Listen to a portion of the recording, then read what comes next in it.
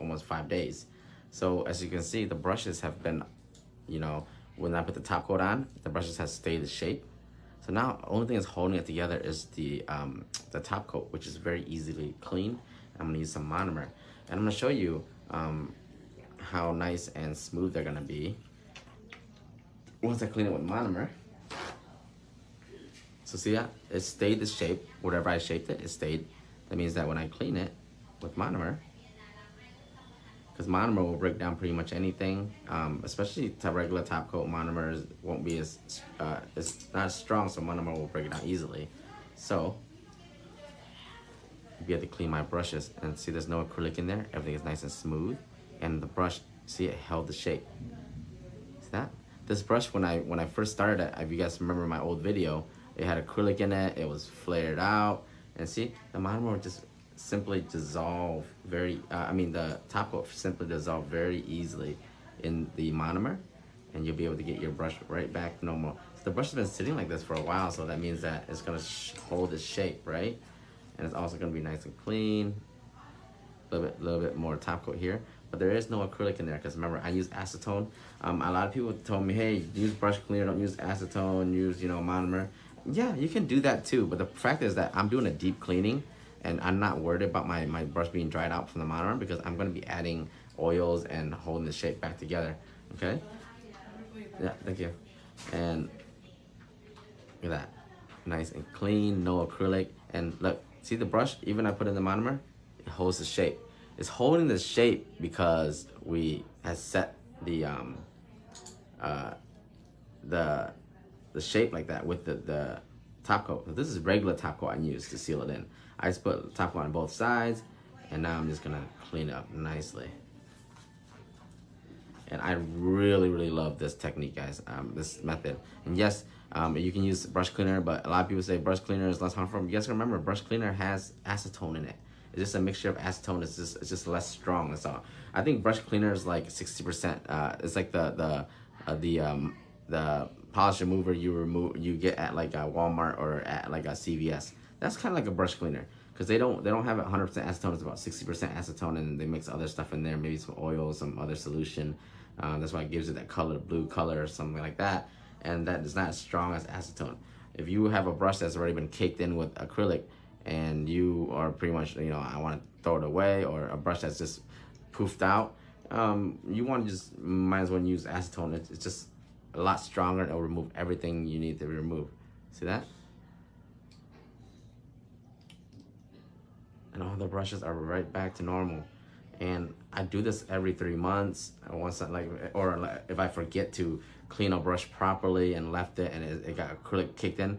The moment you have acrylic caked in, it's so hard to clean it because you have to break down all the acrylic. So brush cleaner maybe it'll work, but not as strong, as fast as my acetone. That's why I use acetone. To each his own. You can use brush cleaner if you want, but as you can see, the results, all the brushes, look, they're not frayed out. They're nice and soft and smooth. And now I can just go back through and do some application. I'm gonna get my wave gel powder out, and I'm gonna test it. Because you'll know by the moment you test it, if there's acrylic stuck to it, then you didn't do a good job. But if there's no acrylic stuck to it, you did an amazing job. Look at that. Look at that shape. It holds its shape, guys. So you want to do a few. Hey, how are you? You working on fixing the brush? Yes, it's a perfect time. You can watch my old video. It should be on here, still saved on here in the video. Look at that. Look at that bead. See that? And when you pick up the brush, this is pigment. A little bit excess. No acrylic stuck on the brush. Nice and even. And the brush keeps its shape. I'm telling you, I will show you guys before and after. I'm not BSing you guys. This is a very good method. And I can brush through my acrylic without having any acrylic stuck on here. What you see right here is the pigment. Very easy to remove. And just an amazing one stroke. Look at that smoothness. And these brushes are over 6 months old, guys. These are not brand new brushes that I just busted out. You guys saw when I first did this live that these brushes were just beat up. Not that beat up because I do take care of them, but I want to do a video to show you guys how to do deep cleaning, save your brushes, if those you need to save brushes.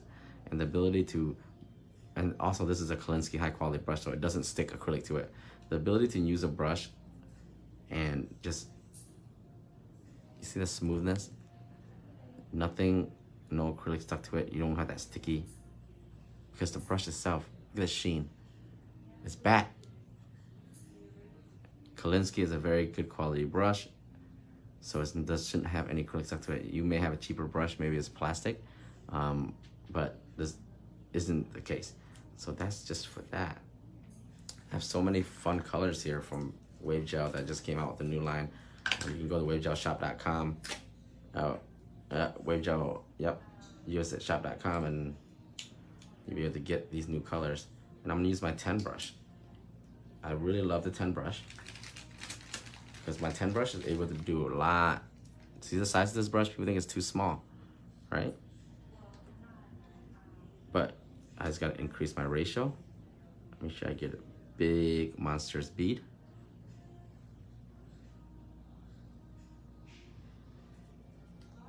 Clean my brush.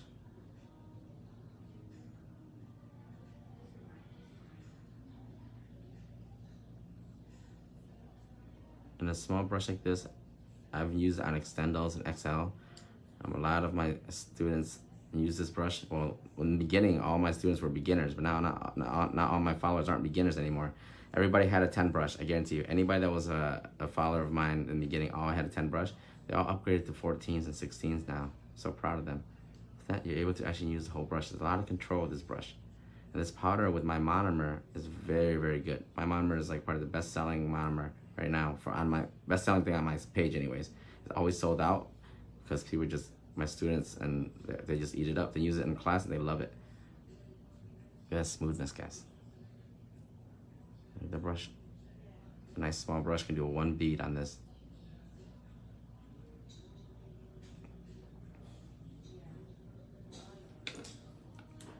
And that was the earlier one with the green. I did my 16. This is my 10.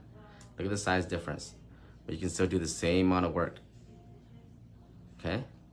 So it's based on what you like and what you prefer. And here's my 14. And let's do a different color. This peachy color will be nice. Wave Gel has done a really good job revamping these colors and making them nice and buttery, especially with my monomer. I remember when I helped them do this powder, I used my monomer and I was like, you know, hey, can we do it this? So I made the adjustment based on my monomer. So I just love the way I can pick up with these brushes, the way I crimp them, I can pick up a nice bead like that. It's not flow, look, it's not, you see how the powder is not moving? I said it won't flood, but whenever I want to work with it, it moves nice and buttery. Look at that. How many times have we placed beads on there and they just, either it's too stiff. It looks stiff, right? But look at the brush in action. If you can do application like this, guys, there's just slight hand filing. You don't have to do any drilling. The thickness is so good. I love using the brush to brush. A lot of people will dab, dab, dab, dab, dab, dab, dab, dab, and move the powder, but look, this powder does not need to do that. Nice and smooth consistency. And my brush will do a lot of the work for me. That's beautiful. You guys seen a lot of videos of people doing application. You're just like, what the heck is going on? I don't like it. I sometimes see people do application and they're just like slapping, dabbing. Definitely need to purchase. You love consistency? Yes, it is. You can go to Wave Gel Shop. I think it's wavegel.shop.com. Promo code now. You can use my promo code too. Let me put it into the pinned link so you guys can have it.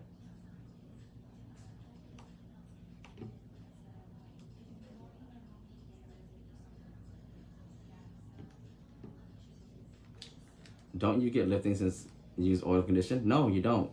Because Gabrielle, I clean the oil. When you clean it, you clean the oil out of it. Okay? Once it's done, when it's time to clean it, you clean all the oil out of it. So of course you're not gonna use that same monomer. I'm just using this monomer just because I'm doing samples. But you would probably just use a little bit of monomer to clean it out and get it all out. The oil does not stick onto the brush. The oil will get broken down. The oil will get removed easily. I really like this nude too. It's like almost like a terracotta. You guys know what terracotta? Almost like a clay. So no, of course you would not use the same monomer. Look at that bead. You guys know why we do round beads? It's very important. Round beads are very important. Most of the time this will start flooding all over the place, right? Look how buttery that is. Now this is just my monomer's medium consistency. That's why it keeps it like this. So my monomer would do this for any powder, really. As long as you get the right ratio, and when I want to move it, let's move it. Look at it moves nice and even. It's not too wet, not too runny, not too dry. Lightly use my acrylic brush and just move the powder through the nail. Brush motion. Look at that.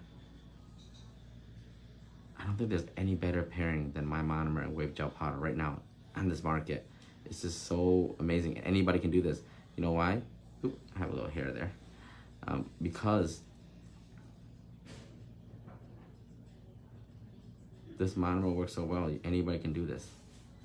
You can use this monomer with any powder, but because this is a medium consistency, it won't let the powder run, but it also won't let the powder dry because it's 100% EMA. And we all know the EMA with this powder. This is what you look for when you do application. That smoothness. No bumps. Nothing. This will allow you to do a quick hand filing. Let's see some questions there. Do you have a video on how to break a new brush? Breaking a new brush is the same way, Alessandra. Breaking a brush is a new brush will have a sealant into it. It's just like the same how I broke into the brushes in the beginning of this video. You just gotta clean it with monomer. Make sure you get all of it out consistently so that you won't have any issue with that. That's how you break in a new brush. It's really nice lavender. As you can see, I've used neons to nudes, and have you guys seen any marbling? There's no marbling at all with these powders. So wave gel's really gotten it down to a science in this. Generally, when you use colors like this, there's like a marbling. It'll turn like light pink or light lavender or something like that. Look, it's not even marbled. You know, use these lavender colors you guys see when other companies will try to demo it, and you'll see it's like lavender, it's like marbling. Look at this lavender. Yeah, won't even run. I just gotta nudge it, and it'll stay in place. Is that no marbling? You don't see any light or white or light lavender. It's just a nice purple lavender. Lightly work with it. Not too runny. And the thing about this is, it dries, guys. It dries. It's not gonna stay rubbery. You know, sometimes you use really high pigmented colors that look really nice, but it won't do what? It just won't dry.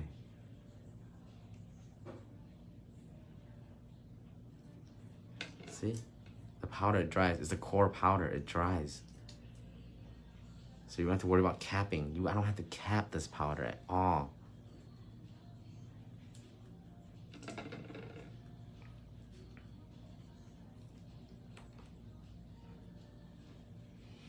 Yes, because let people know that boiling their brushes will ruin them. Boiling their brushes? Oh, good Lord. Don't do that, please. Don't boil your brushes. Thank you, Patricia. How you know when there's a good foundation and it won't break? How you know when you have a good foundation won't break? Easily. The way you lay your acrylic, if it's a good thickness, you have a proper apex based on the length, then it won't break. You definitely know just by working on your clients. If your clients are having breaking problems, then you might have to adjust your thickness and how you position it. So basically, do the stuff from the previous video. No, yes, from this video. The previous video, I soaked it. You don't need to. If you have a fresh brush, you don't need to be soaking it in acetone. The brush is brand new. But the beginning of this video, when I'm cleaning the brush in the monomer, that's what you're going to be doing when you're cleaning a fresh brush. I do have videos on cleaning fresh brushes. I'm confused by not drying.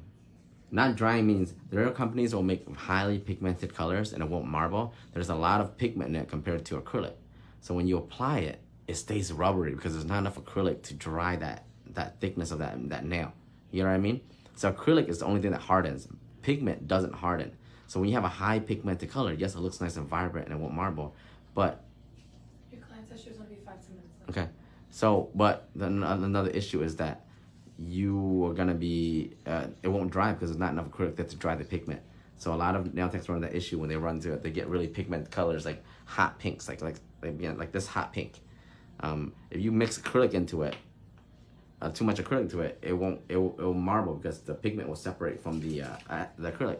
But wave gel has finessed it to a point where they've gotten the right ratio that it stays nice and vibrant without marbling when you're working with it.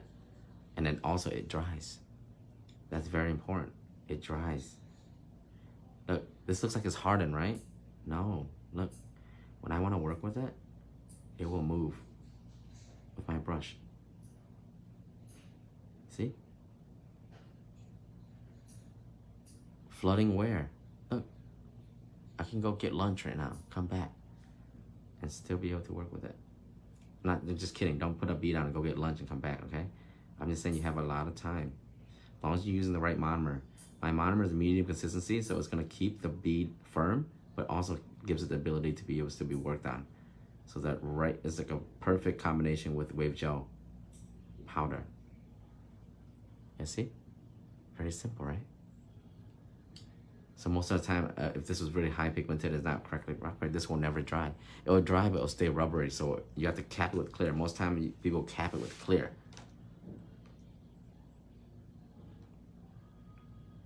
I have the black powder that doesn't harden. I have to cap it clear. Yes, black powder will do that because to get black, you have to have a lot of pigment. Because if they mix too much clear in it, the black won't be black, it'll be more gray, right? So let's do this mint color. I love this mint. Ooh, I didn't even open this yet. Oh my God, look at this. It's like a mint. Beautiful. This is wave gel acrylic. In the pin link below, we can go to wavegelshop.com. You use my promo code, okay, and buy their acrylic. This is their new formula. Look at this mint. I love this mint. See? With my monomer, you place it down, it won't bleed. It won't flood. I have a little bit of that hot pink mixed in here, but that's okay. This is just for demo purposes. When I want to move it, I'll move it. And I move with brush motions. I don't dab it, I brush it down because I think a brush motion is the best way to move powder because it uses the whole brush and smooths everything out. If you dab, dab, dab, dab, dab, you're gonna put boom, boom, boom pressure into certain spots and it's gonna be uneven, okay? Uneven as in it might look smooth, but then there's gonna be spots that are thicker and thinner.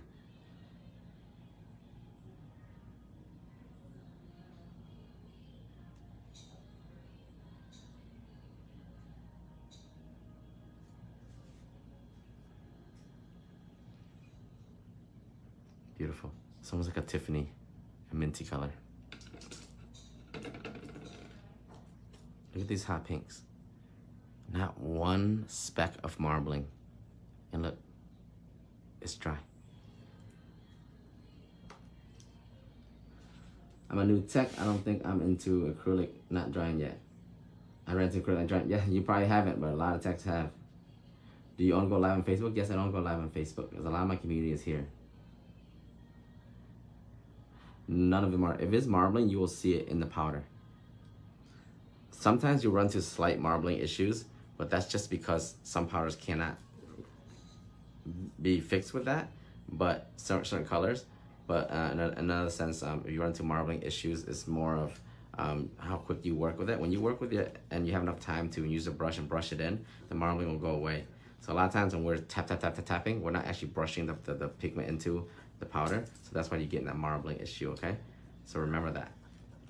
So I'm gonna just use my brushes, of course. I'm gonna clean it. There's gonna be a little bit of a pigment stuck in here, see? The pigment from the last one. And I'm gonna make sure I clean my brushes. But the last one turned to a purple color. It turned to the purple color because I had this monomer has been contaminated with all these pigments. So then the monomer transfer over to a lighter color. I wouldn't recommend you using a tinted monomer, but this is for just sample purposes. That's why it does that. So the monomer had the pigment in there. So when I press into this light color, the light color would take on the pigment. that happens. I mean, that's normal. So I just wanted to show you guys a little bit how I finish off my my brush there, because I know that a couple of days before I left for San Jose, I showed you guys how to deep clean them with acetone and how to prep them and keep their shape. Now, see, I put them back in action and they're good as new. And you can do this once in a while. You can do it, and there's sometimes there's some brushes that you won't be able to do this for anymore. But this is for like a last ditch, you know, chance to save the brush before you have to spend another $30, $40 on another brush. And it may help you keep the brush for a little bit longer. Why not? Okay. So all the brushes, I'm gonna quickly clean them. Quickly clean them real quick before I restore them. Make sure I feather through. Make sure there's no acrylic in them. Good.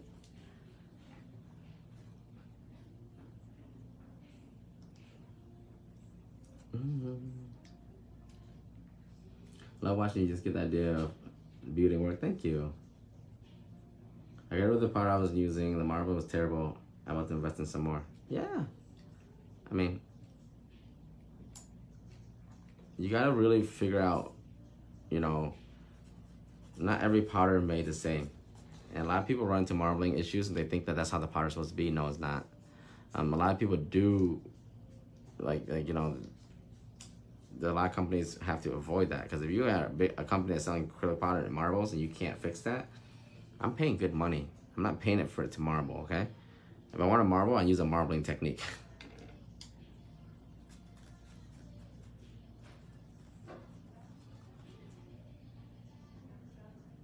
Got a little bit of acrylic stuck in here, so I'll make sure I'm gonna push it out first before I clean it again. And this monomer is very old. I just went through and did a bunch of sample sticks. And there we go.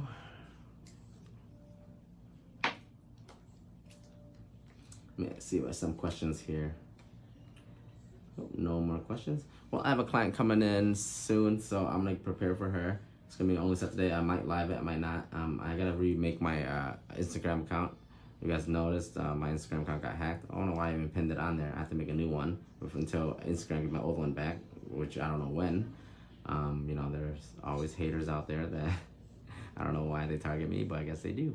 So, with that being said, thank you guys for joining me. And I'm always gonna be here on Facebook, so even if I get hacked, all my followers and community, they know where to find me. And of course, I'll see you guys later. Thank you so much. And I just wanted to show you guys how I finished the brushes, that it does work. The brushes are back to a very good condition. And I wish the best for everyone that's tried this. And hopefully you guys